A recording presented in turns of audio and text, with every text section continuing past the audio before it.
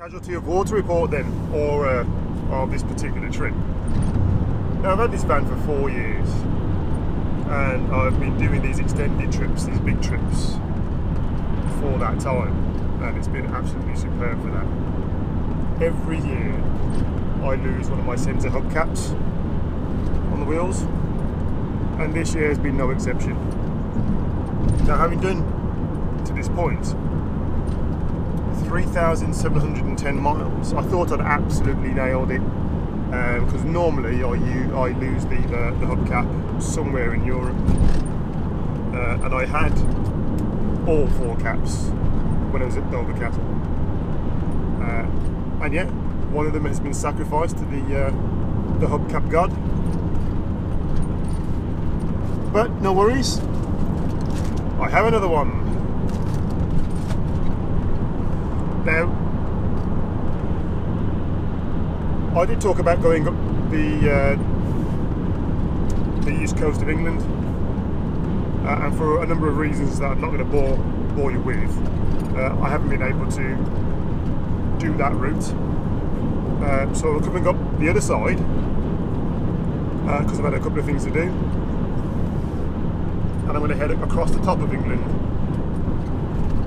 to the east coast and see what is what, shall I say, there. Wet and windy, wet and windy. I'm over by the Lake District at the moment, on my way up the M6 to get myself across to the east coast. I know I've talked about this one before, but there were some things that I had to do which meant that I couldn't go straight up the east coast. But yeah, the scenery, and I'd forgotten about it. It's something that's, if you've never been up to the lakes before, take your breath away, even in the miserable, dank environment I find myself in this moment in time. When I contrast this against some of the scenery and vistas when I went across Europe, actually Europe seems quite flat, and that's possibly only because of the roads that I found myself on. But coming up through the Lake District right now, you're enclosed, and all the hills and what have you, they're kind of keeping you in. Sometimes, especially now, it's quite mystifying. But yeah, you tend to forget about the beauty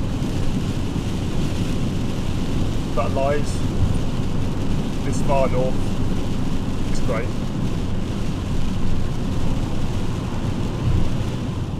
So England's almost over and done with. And when I say that, it's because I find myself about to cross the border into Scotland. I'm not sure whether or not I had Scotland in mind on this particular trip, but clearly because of the route that I've taken, this was the easiest way to get myself back over to the east side of the UK. To be fair, it's what it's all about, isn't it? Road trips. You just got to go with it.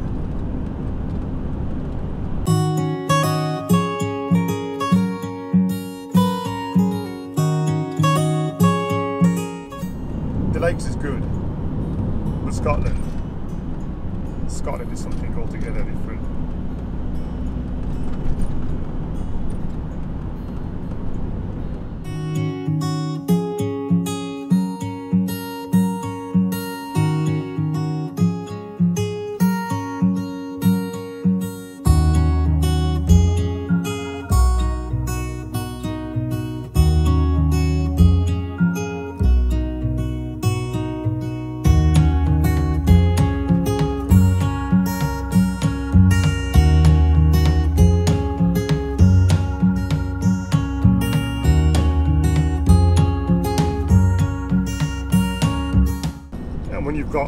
scenery like this,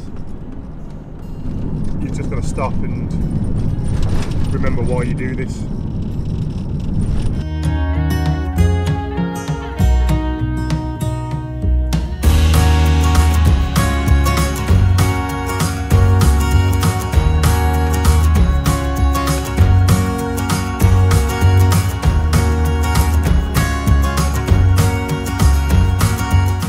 You know what? It's amazing where your travels take you sometimes, especially when you haven't planned. I'm in a town, village, hamlet called Hawick, not too far across the border. And this is an absolutely enchanting place. Absolutely love it. I stopped off here for some provisions, but the car park has advertised free parking for camper vans for 24 hours. So it would be mad of me not to stop a little bit longer and consolidate. But if you're passing through on your travels, it's definitely a place to spend a little bit of your time. Berwick, again, who knew?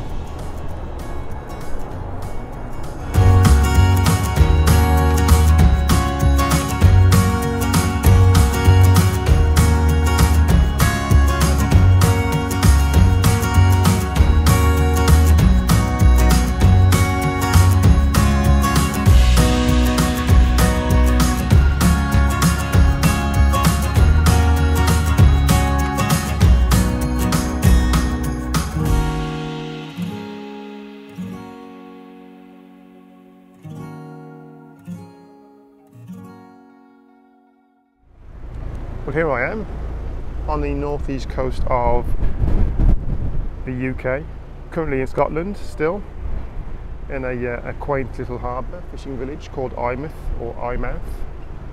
Lovely harbour, lovely beach, very, very windy, but the sun's out, so it looks like it's going to be a glorious day. I'm going to knock about here for a little while, and then I'm going to head off back into England and continue along the northeast coast. See what that's all about. For now, I'll continue with Scotland.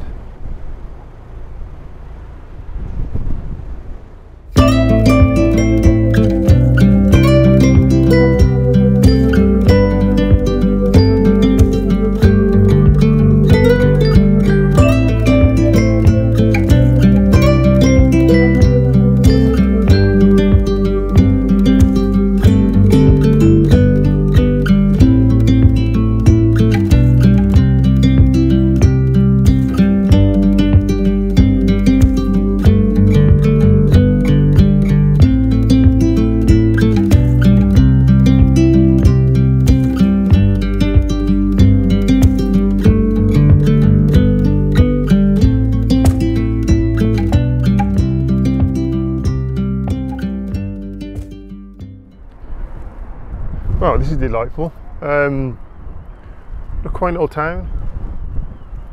Loving the quiet busyness of the place. It's just a shame. There's so much light and colour going on here. It'd be perfect for a little bit of a drone montage, but the wind is just too epic. I mean, it was bad last night.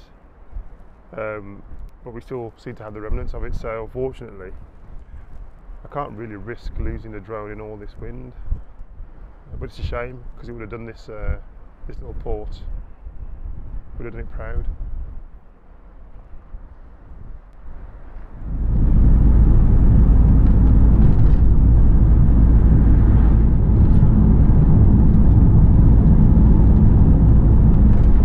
I'm a couple of miles across the border, back in England, in Berwick upon Tweed, the Barley town. It's the most northern town in England, I believe, and the strategic position of the town meant that it was fought over between England and Scotland for over 400 years. And during that time, it passed between the hands of various kings over a dozen times. It now forms part of Northumberland, but has only done so since the 1800s. Before that, it was self-governing. So the people here have differences in relation to their allegiances. Some are aligned to Scotland and the others are aligned to England, and the football teams here, interestingly enough, although English, play in the Scottish leagues. Now the Act of Union that put pay to where Berwick lies, firmly within England, but interestingly enough, Acts of Parliament in the 70s provided that any act that passed a reference to England included Berwick upon Tweed and also Monmouthshire.